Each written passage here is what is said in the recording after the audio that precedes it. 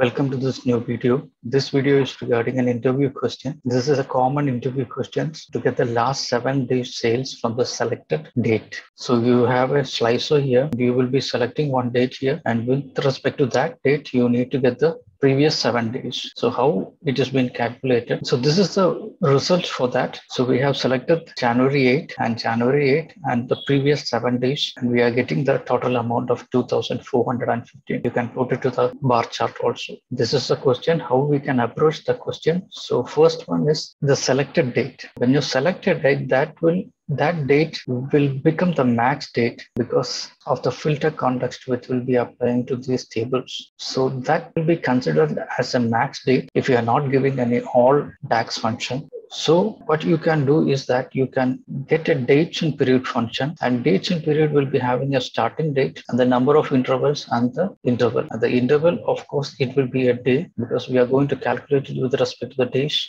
The starting date, that can be the max date, can get the max date because of course when you select 8, that will become the max date because of the filter, the function max date. So this 8 will be taken, and the number of intervals you can just give 7 minus, because from 8 you can go to back 7 days, so minus 7 and the interval as day, and hence we will be getting the result. We will try an example for that. We're having a data set here and we will be using the slicer here. The slicer is for the calendar, the date which we need to be selecting. We will use the date hierarchy and take the quarter from that. So now we can select a table, and this table will be showing the date. We'll be using the purchase table, and we will show the purchase date and the revenue. Revenue, I have already created that measure for revenue, and that measure is simple: SumX purchase revenue.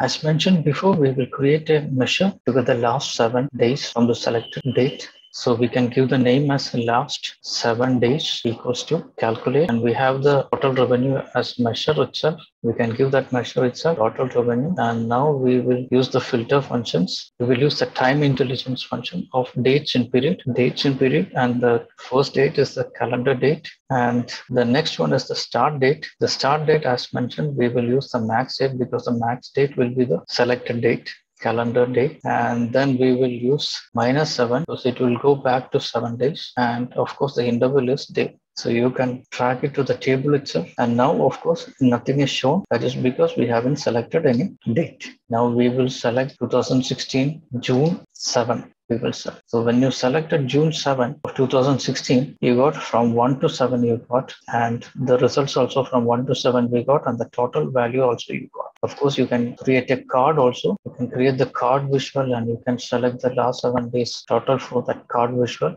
And even you can create a stacked column chart. And of course, you can select the stacked column chart, and here you can select the purchase date and the last 7 days. So we have the last 7 days revenue in the table as well as in a stacked column chart. If you are selecting June 6, you will be seeing the previous month's last day's revenue also, that will be shown here also, and the total you can show it in a chart. And this is a function we have used to create the last 7 days. And of course, this is a common interview question. Hope this will help you. Have a nice day.